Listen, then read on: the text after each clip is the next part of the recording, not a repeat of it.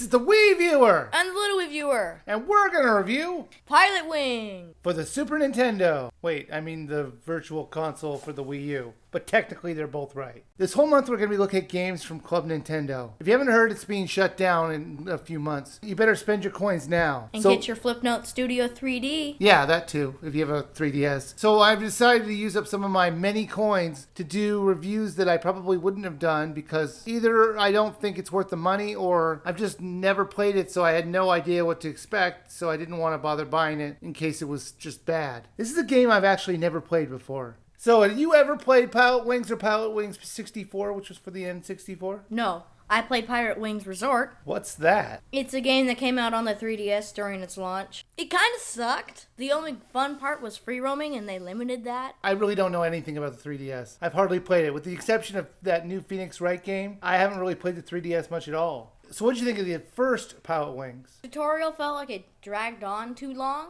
Half of the game is the tutorial. It's not really much of a game, but more of a flight simulator. I was thinking they'd be more like, Nintendo than Microsoft Flight Simulator. It really is more Microsoft Flight Simulator, except you've never played Microsoft Flight Simulator because it's even more boring. I have, actually. Yeah, what'd you think of it? It was pretty boring. I flew around in a pretty bare space. I hear that now you can fly real flights around the world. Wait, why are we talking about Microsoft Flight Simulator? Buy it now! Focus on Pilotwings. We're not going to go off on 12 tangents like we usually do. We're going to try our best to stay on target. Pilotwings is basically a flight simulator, just like we said. You get to pilot a plane, hang glider, jetpack, and skydiving. What was your favorite thing to do? I would say the jetpack. Jetpack all the way. I got to live my dream of being the Rocketeer. I thought the rocket pack was really cool. It was the one that gave the most freedom, really. The plane didn't feel as fun as I thought it would be. You couldn't really do anything special with the plane. You could go forward. You're supposed to do special moves later on.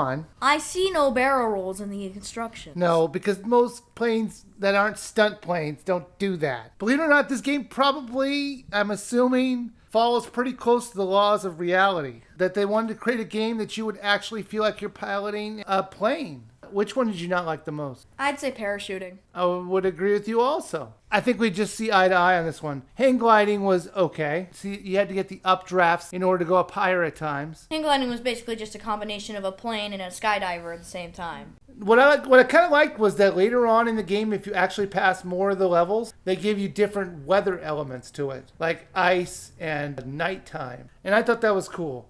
Now, we do have to say, because I'm sure I'm going to get comments about this, there is a fifth mode you can do, which is the helicopter. Or as I like to call it, the obligatory helicopter sequence. Or the someone played 1943 game, because that's exactly what it felt like. You know what? One shot, you're dead. You have to stop the enemies from shooting you down by destroying their gun turrets. It was very hard and did seem out of place for this game. The whole game is really peaceful, and then this thing makes it all warlike, and it felt weird. There was plenty of secrets in this game to discover, but one of the more fun things that I found was that when you do really well, is that the pilots will actually have different expressions how well you did on the test that you're doing. So if you do really bad, they kind of give you this normal look. If you do just outstanding, it looks like they're just losing their stuff. Look at those eyes. They're like, boing, boing. It's like someone's just tripping.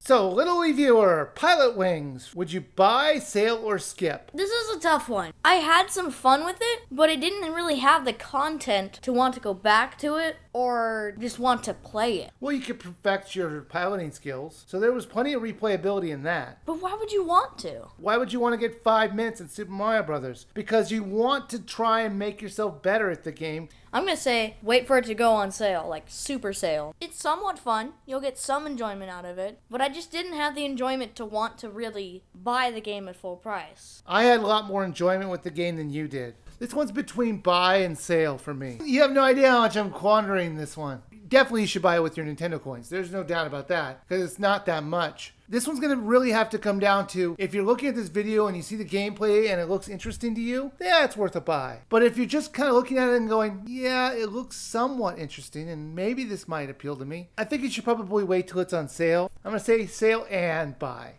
Well, thanks for watching our review of Pilotwings. Why don't you check out our previous review of Ice Climbers? Or check out a classic review of Wii Sports Resort. Thank you guys for watching, and please subscribe.